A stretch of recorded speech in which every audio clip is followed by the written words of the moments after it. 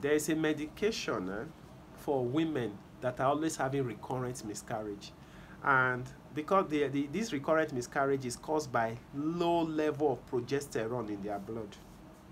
Low level of progesterone in their blood. You know, progesterone is a real pregnancy hormone. It's the hormone that will help you carry pregnancy to 9 months. Progesterone. Now, there are some women that go into pregnancy with low progesterone in their blood. So what happens is that you'll notice that they keep on having recurrent miscarriage, right? They may have pregnancy symptoms, they are carrying the baby, they were having pregnancy symptoms. All of a sudden, the pregnancy symptoms just disappear. The vomiting just vanishes, the nausea vanishes, the morning sickness is no longer there. It's because the progesterone is low. And when they now go and do a scan, they'll say threatened miscarriage. Maybe they went to, and another thing I noticed with that is that the baby is already 12 weeks. They'll go and do a scan, they'll tell them the baby is 6 weeks. Things like that. Low level of progesterone in the blood. So the woman will be having recurrent miscarriage. And how does this miscarriage happen?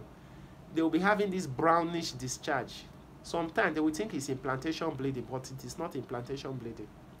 The discharge will be, you call implantation bleeding, the bloody discharge is bright red. But in this bleeding, that as a result of low level of progesterone, the bleeding is brownish, it's brown. Then all of a sudden they'll go and do a scan, they'll say the baby is no more.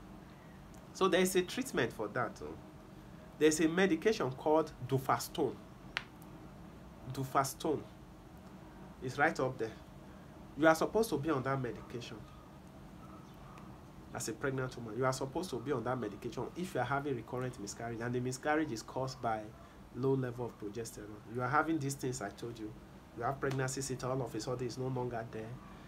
Then you're having brownish discharge. Then the following day you notice that they say the baby is no more. You go and do you go and do scan, they'll tell you the baby is not there. Or the baby, there's no cardiac activity. No cardiac activity.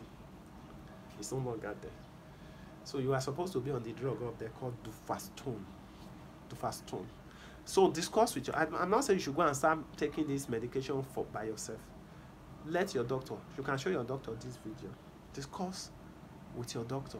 I say, okay, doctor, I notice I'm having these symptoms. I'm having recurrent miscarriage. Please, will this drug benefit me? Will this medication benefit me?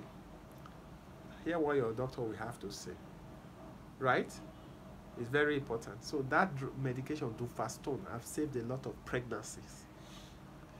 It has saved a lot of pregnancies. Because progesterone is low. Duphastone is a progesterone analog. It's progesterone on its own. So it's just that you swallow it. Take it once every day till you deliver. So that's Duphastone for you. So you should be on Duphastone.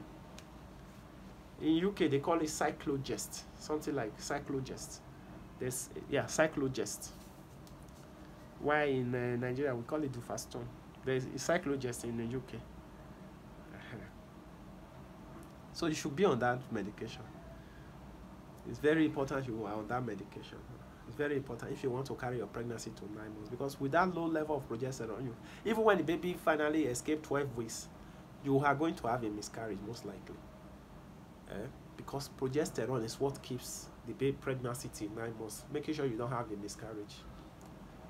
So please take note of all these things I've said. Please, thank you so much, and thank you for your support so far. Please don't forget to subscribe to my YouTube channel and follow me on Facebook and TikTok.